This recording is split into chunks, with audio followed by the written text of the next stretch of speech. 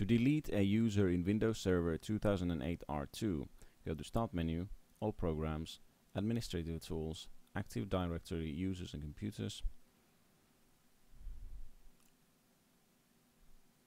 and then you can either go directly to the user and select the user, right click, and then delete, or you can find the user and then right click and delete.